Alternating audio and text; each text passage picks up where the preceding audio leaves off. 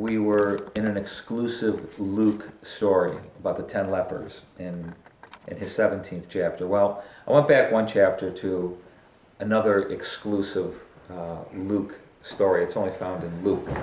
And it's the story about the rich man and Lazarus. And it's very interesting. I was thinking about it that in all my years of ministry, whatever that's been, it's not like I've deliberately stayed away from the passage.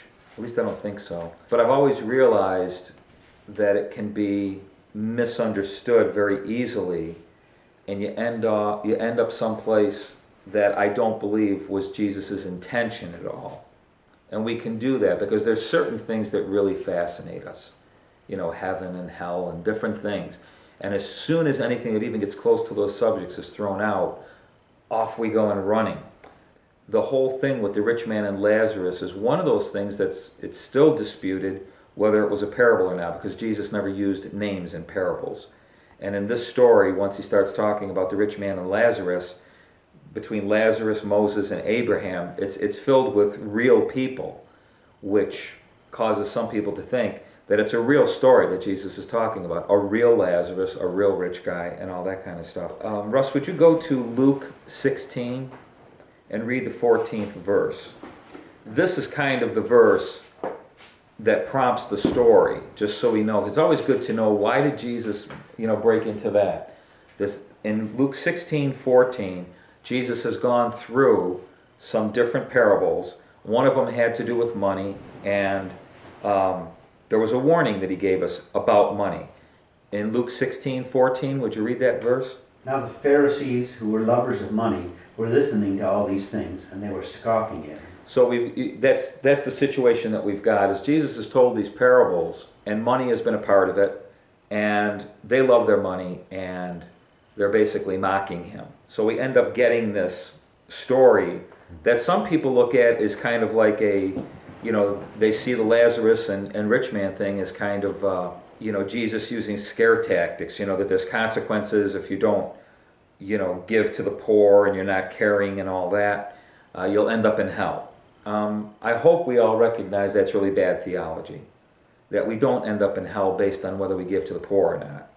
We don't end up in hell depending on how selfish we are. Our destination is not based on how many people we fed. Our destination is based on what Christ did, and that's it. He's done it, and we put our faith in him and what he's done for us. Last week, we had said that there was that point where the 10 lepers are walking off, and they see that they're cleansed, and one of them, the Samaritan, returns. It's like decision time.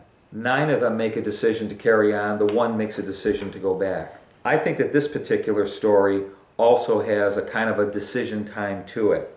But I really think at the heart of what Jesus is talking about is one of the main things, I think, is faith. He's talking about faith. It's very obvious where the rich man's faith is, and it's very obvious, I shouldn't say it's very obvious, I think that as the story unfolds, we see where Lazarus' faith is, by virtue of where he ends up, if you see what I'm saying. But I read a book. If you ever want to read a really good book on the Trinity, it's The Great Dance by Baxter Kruger. It's short, it's not too long, but he writes something about faith in here that I think is a really good thing that he says. He says, Christian faith is not something we do that gets us connected to God or gets us into the circle of life shared by the Father, Son, and Spirit. Jesus Christ has done that. Faith is not something that we do that moves us from the unforgiven column to the forgiven column. That was done in Jesus. Faith is not something we do that gets us reconciled, justified, included, adopted, redeemed, saved. Jesus Christ has already done all of that for us. The fundamental character of Christian faith is that of discovery. Faith, as Martin Luther said somewhere, is like the eye. It does not create what it sees, it just sees what is there. I like that line. Christian faith is first and foremost the discovery of what the Father, Son, and Spirit have made of the human race in Jesus Christ. Faith is the discovery that there and then in Jesus Christ we were reconciled, saved, adopted. There and then in Jesus Christ we were cleansed and born again, recreated and taken home to the Father, and there and then, in Jesus Christ, we were welcomed by God the Father Almighty, embraced, accepted, included in the circle of life. Christian faith is first and foremost a discovery of truth in Jesus, the truth about God and the truth about ourselves, the truth of our identity, of who we are, a discovery of the fact that Father, Son, and Spirit do not live out their dance of life without us. And that is a discovery that commands us to believe it as truth and to rethink everything we thought we knew about ourselves and others and our lives and theirs. That is a discovery that commands us to live in the dignity and joy and freedom of the truth, and to recognize no one according to the flesh, as Paul put it, as a mere human. For as C.S. Lewis has said, there are no ordinary people. I like the way he comments on faith, that basically, in faith, you see what you never saw before, and all that God has done for us.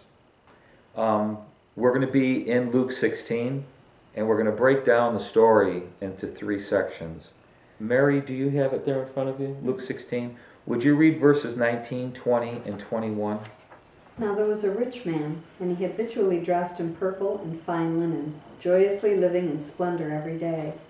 And a poor man named Lazarus was laid at his gate, covered with sores, and longing to be fed with the crumbs which were falling from the rich man's table. Besides, even the dogs were coming and licking his sores. Jesus starts this story, whether you believe it's a parable or not. He starts the story with serious contrast. You've got a rich man, you've got a poor man. Some translations would say beggar, but we never see him begging in the story. It's not a beggar, it's just a word that means a very, in Greek, a very poor man. He was a pauper. And so you've got a rich man, you've got a pauper, extremes. You've got one with no name, you've got one with a name, Lazarus. And Lazarus, his name actually means God is helper. And as Mary just read, he was desiring to be fed the crumbs. He never says a word. It doesn't sound like he's begging. It just says he was desiring. When you look at verses 19 through 21, you can't help but see the contrast between the men that are presented. And this rich man, we're not told that he makes any ovations at all to do anything about Lazarus' condition. He appears, anyway, to be numb. It appears as though he doesn't mind Lazarus being outside his gate. He knows he's there, but he's like a non-person. He knows he's poor and needy and full of sores, but it doesn't matter because he's dressed nicely, he's eating nicely, he's doing fine. They don't present the guy as mean or vicious or anything like that, just numb to the needs of somebody who's right outside his gate. Now, we're not going to get into it, but the scriptures, it's kind of interesting. I don't know why, it's just the way it is. In the Bible, you can actually find 12 different uses for the word dogs. A dog could be a literal dog, like we know dogs. Or in the past, we've said how dogs is used to refer to Gentiles. If you remember in Matthew 15, the woman asking Jesus, and he says, about the dogs and the crumbs falling off the table to feed, the dogs, referring really to Gentiles and that whole thing. There's 12 different uses, and I've put them in the notes. I'm not going to go through them. The point is that this was a literal dog, or dogs, plural, that would come and actually lick his sores. Now, because of the way the Jews viewed dogs, like we said before, dogs were not a domestic pet. They were animals in the street. They would eat garbage. They would feed off of dead animals. If an animal died, that was the dog's dinner. So it was not like it is nowadays at all. And for a Jew, if a dog licked you, then it made you unclean. Sort of like the lepers last week were unclean. They were supposed to yell, unclean, unclean.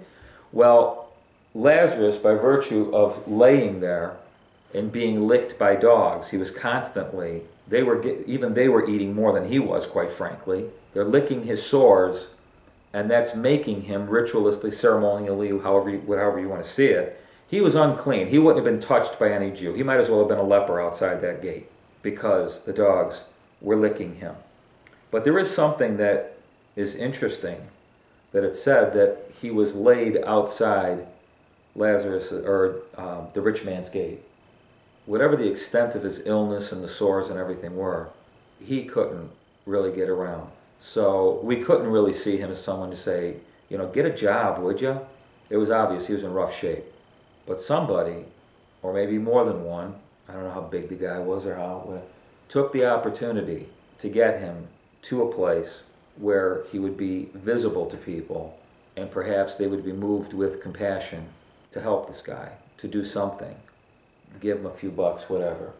Somebody was carrying him, got him to a place where somehow people's hearts would be moved to do something about it. It doesn't appear the rich man was moved to do anything. We have other spots in Scripture. Remember that story in John 5 when Jesus is walking by the pool and he asked the guy, do you want to be made well? And the guy says, I have no man to get me into the water. I've got no one to carry me into the water when the water's stirring. That little story. Nobody wants, I need help and I can't get the help. Or you get the other story. Do you remember when they lower the guy down through the roof? Because it was so crowded around Jesus. It says Jesus was preaching and teaching. And it was so crowded around him, the guy who really needed to get to him couldn't get to him. Now he had 4 guys carrying him, but he couldn't get to him. And it's a fascinating picture, because it's a great picture of the church, how everybody is gathered around. Their backs are to the people who need Jesus. They can't even get to him. They're all mobbed around him. And I know we would say, but they were listening to Jesus. If nothing else we get out of Jesus' teaching is, I'm really happy when you listen to me, but that's half of what is necessary. The other half is to do what you hear. Remember, a wise man is one who hears and does the Word of God. James talks about someone who hears and does the Word of God. Hearing is only half of it.